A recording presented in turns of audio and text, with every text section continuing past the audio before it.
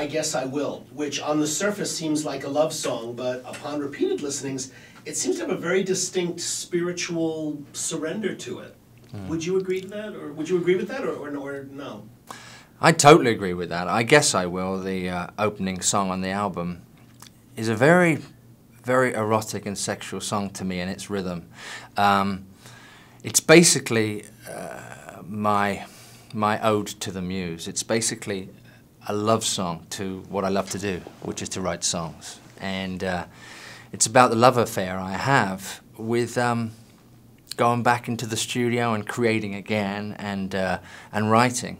So I really saw I Guess I Will as a song that was saying, I can't not be with you. I cannot walk away from this. I guess I will always be doing this. I have a very, very deep love affair with you, and that was the love affair with the muse. That's where I Guess I Will came from.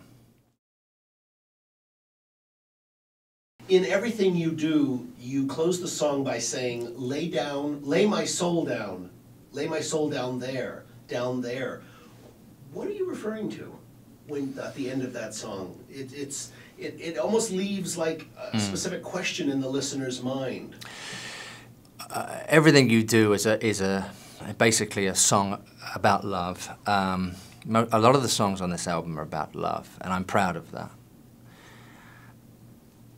On Everything You Do, it's very much like a Zen song. It's very much free thinking.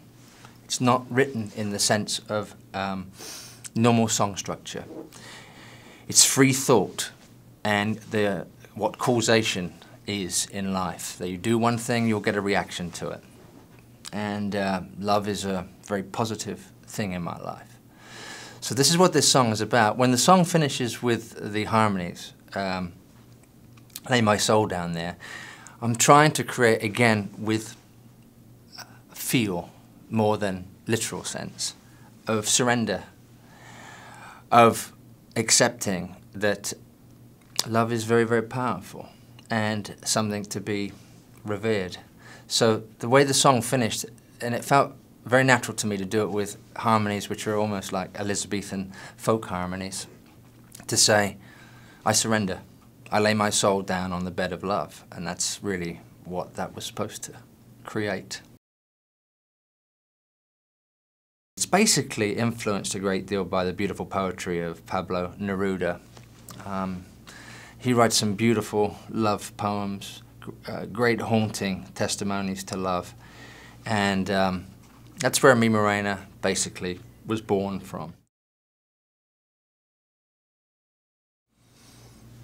Martin, your song Try on the album, at first it seems like a song of encouragement, but when you get to the bridge, it shifts to a much more intimate tone lyrically when you say, just let your sad eyes melt into mine.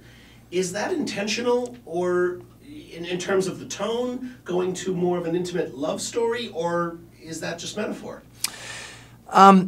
Try is basically a simple song about getting the strength to go on. Any situation in life when you feel like, you know, I can't walk outside, I can't do this, I don't want to push on, I don't want to take the long walk up the hill. In the middle eight, it's basically, I'm writing the song through somebody who's trying to help somebody, who's a friend, a lover or whatever, who's trying to be there for them and saying, you know, you can lean on me. It's a song about taking that extra step forward when you don't think you can. The middle eight gets personal, and I think that there is metaphor there for that, but it's basically somebody else saying, trust me, I'm there for you if you need me. But we've all had those moments when we have to dig deep. That's a song about digging deep and opening the front door and walking out and facing the light again. So I hope it comes across as an optimistic song.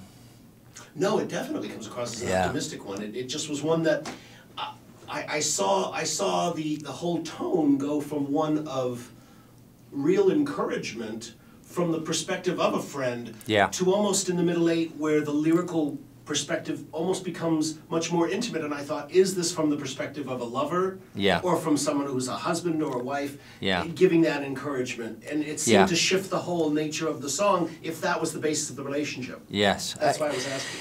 It's interesting because when I write a middle eight, I always feel like it's a movement into another area. And in fact, in Try, which is very perceptive of you, I feel like it's taking a step out of the cocoon of somebody else, having a different outlook on it from a friend's point of view, and saying, lean on me, you know, I understand what you're going through, and trust me. And that's really when I say trust, you know, you can trust your heart.